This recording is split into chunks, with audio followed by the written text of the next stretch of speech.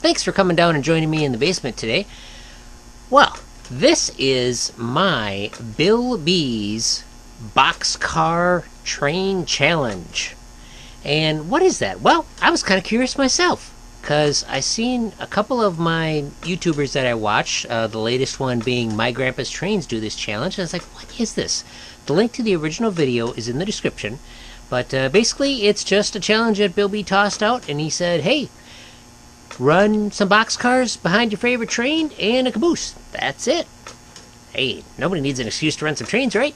So, part 1 here is the American Flyer version of that, and we'll do part 2, which will be the O-gauge version. But what we're going to do is we're going to run this locomotive American Flyer that was my dad's when he was a little boy.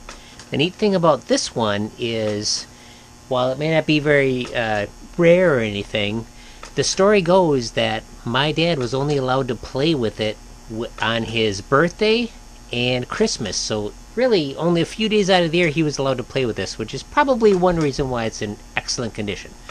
But got it set up with some boxcars here. We're going to turn it on, and we'll go from there. Thanks a lot for watching.